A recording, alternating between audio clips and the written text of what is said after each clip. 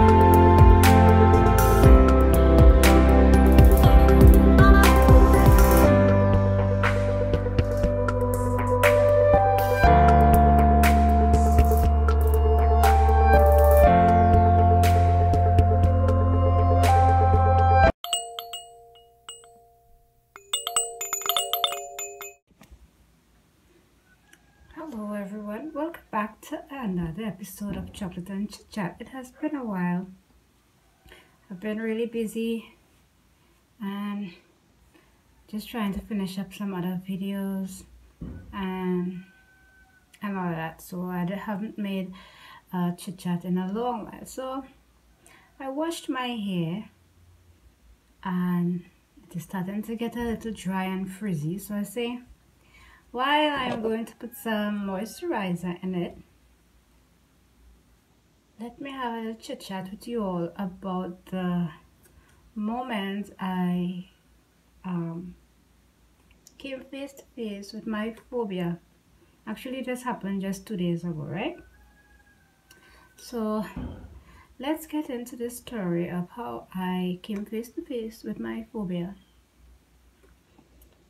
And I'm going to use a little bit of African Roots Curl is an activator, but I use it as a way to moisturize my hair and to keep my hair manageable. Right now I wash it and it's starting to get really frizzy, and then it will get so dry you would want to know what is going on. I will put in a picture here so you would see how it will look when it's dry if I do not put in this in my hair. Alright, so what happened? Let me get into this with you all. So about 2 days ago, I walked into the bank and when I walked into the bank, it had a good bit of people, and as I continued, it had like 2 ladies in front of you. Hair still wet, but that is good. So it had like 2 ladies in front of me, and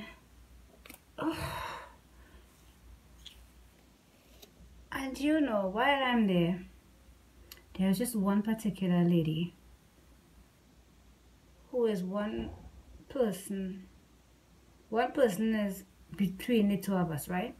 And she is there, and I am watching her hair like,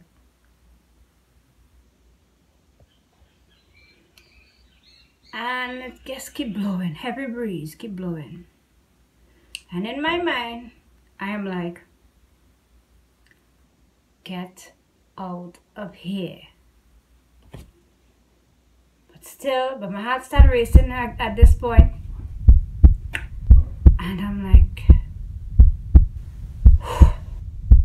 when I say my heart was racing at that point, because the hair just started to blow really hard at this point. So I was like, what do I do? I don't want to make it so obvious I'm running from something. So what do I do in a classy ladylike manner? Right? So in the process of me walking, I stood there for a moment I said before it get any more terrible, let me just step back a little bit. In the process of stepping back a little bit, I realized that, but wait, this lady here is about to fly off. She's not feeling this breeze. And I'm like, let's go closer to where the guard is, more by the door, because this doesn't feel too right. So I go a little further, right? And this thing just keeps flapping. I'm like, but why this lady not feeling this thing moving on she head? I made my way to that front door. And in the process of doing, I stand up there because I come to the bank to do business.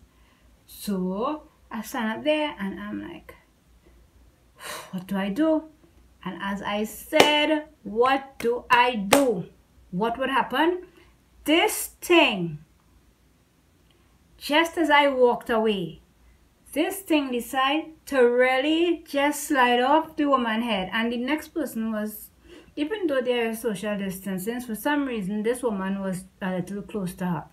And for some reason, when this hair blow up, the woman's head falls straight on the woman. I was like, and I just scream. When I tell you I scream, I scream. And my head down like this. And everybody turned back and watched me. Everybody turned back and watched me like, what is this? You know, because in your bank, the first thing people think is something bad happening, right? What? Ay. I feel so stupid. I felt so foolish. So what I did was, let's make them smaller. So we'll get a tighter curve. So I just simply raise my head, turn around, and walk out of that bank in shame. And I stood outside and I'm like, still trying to catch my breath, still, you swear the thing fall on me, right?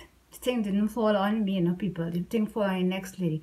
But just to think, if I didn't use my 2 cents and say, get out of there. Oh yeah, that hair would have fall on me. And what was going to happen to me in that process? So the reason why I knot my hair like this, even though my hair already has a curl, it just gives it a little extra amount of curl. So it makes the curl even more bouncy. So that is why just put in a little bit, not too much, just to keep it moist, because my hair is dry out really fast. And I use a shea butter shampoo. I think I shared that. I will leave that link of the products that I use. I will leave that link above so you can check it out. Really nice product. It's a shea butter shampoo and conditioner. And I also use a leave-in gel or leave-in conditioner as well also. Yes, people, so getting back to this. All I have to say is, when you're wearing a wig, or if you're not too sure how to use the people thing, go and research, or when you're buying it, make sure you ask questions. What is the safest way to put on this wig to secure this wig, and to ensure that this wig can fly off and embarrass me. Not only embarrass you, oh, and I have some pins here. Not only to embarrass you, but in case you come across people like me who have this phobia and can't handle this kind of situation. So let me say for a minute, right? I have a real bad heart, people. What would have happened to me? What would have happened to me?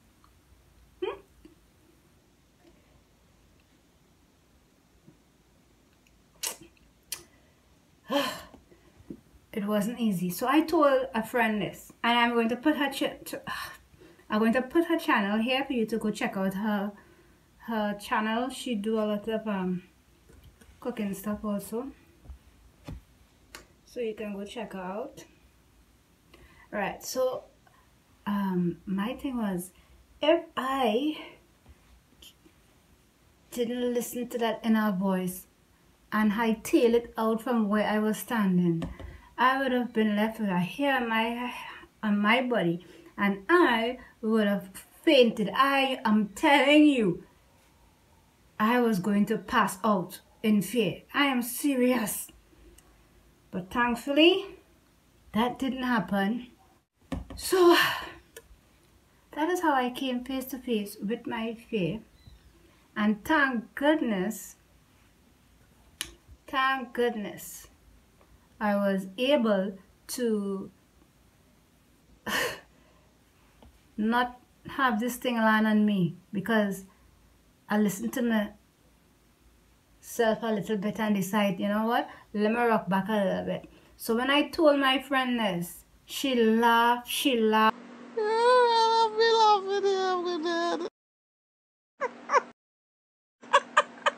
Experience, because that thing could have knocked me out clean. You know, you don't know how I might have take that situation, and the fear of it all, you know, if it did fall on me that way. The fear of it all could have really knocked me out clean. Thankfully that didn't happen. But she laughed so much at me, she couldn't even catch herself. But it's all good. It's all good. I forgive her though. So, you know, there's a saying that it's good to overcome your fear, but just have some fears, you just let it just stay a fear, and you know, don't interfere with it. And that is how I don't interfere with hair. I know I cannot be around it. No, this I can touch. So if I have hair on the comb, if I have hair on the ground, if wigs and stuff, it is a real therapy for me. I did go back to the bank, however, and do what I had to do, because I had to get that transaction done. So I went and I get that sorted. But I was very careful with this time around. So I have 4, 2 on here, 2 on here. Yeah, so that is what we do. You know, should I make it 8, like 2, 4, 6, 8? That's what I should make it smaller. I know. Maybe I might get a tighter twist. Alright, so I'll just have this part here to do. So I will do that when I'm finished talking to you guys. So that, I don't want to make this video too long. I just needed to come and share this very frightening experience that I had, and I survived. Well, it didn't fall on me, so why not survive, you know? But if, you know what I mean, okay? So it was good. Wow, what an experience. Everybody just turn around and watch me like, what is going on? Not the security, because the security know I ride by him, so the security know that I ain't nothing happening there. But the fact that I scream now, all the tellers turn around, the people in the bank turn around, and I think that is when I realized the wig fall off she hair, because I scream. It was really embarrassing. But women, secure your wigs, so you wouldn't have people in this type of situation in the bank, embarrassing situation in the bank. Secure your wigs, please now. Alright? Alright, thanks for watching. Bye.